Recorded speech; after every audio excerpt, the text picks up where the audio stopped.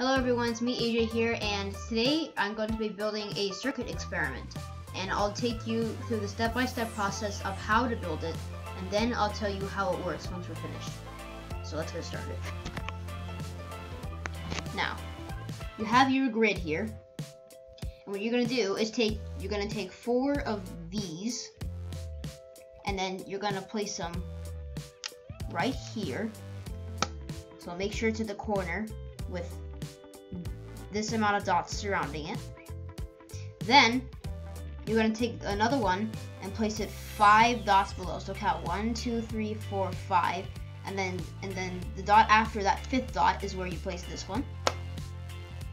And then you're going to take another one and then place it 6 dots away. So count 1, 2, 3, 4, 5, 6, and then the one after that is where you put this one.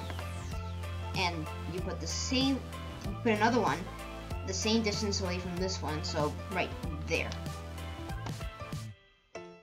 Next step, take one of these and place it 6 dots away from these, but 1 dot up. So count 1, 2, 3, 4, 5, 6, and then go 1 up. And then that's where you would place it. 1, 2, 3, 4, 5, so move 1 over. It's almost in the center of both of them, but that's the tricky part. You have to make sure you place it in that exact spot. Next, you're going to take this, which holds 3 AA batteries, and actually take 3 AA batteries and put them in the battery component holder thingy. I don't know. But anyway, you take 3 AA batteries and put them in this.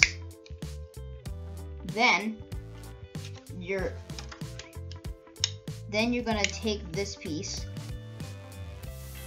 and you're going to take these little holes here and then put them here and until they snap. Snap it. And then the reason that this block is here is so that this can rest on here.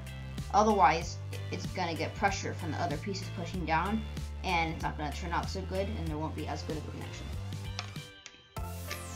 Alright, next step, you're gonna take one of these, and actually you're gonna take one of these and then place it right here. Snap and snap.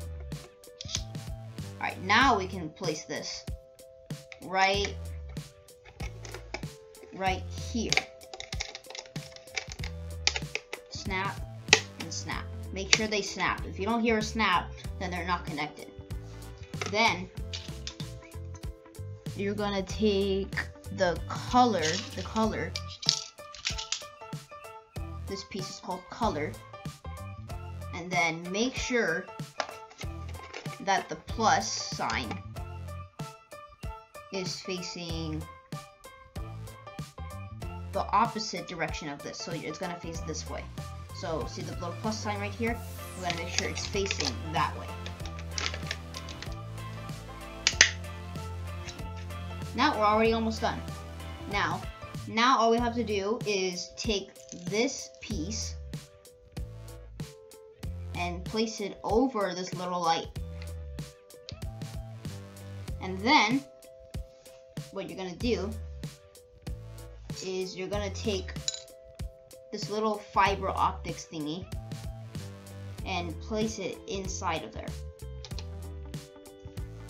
Now is the best part where we test it out.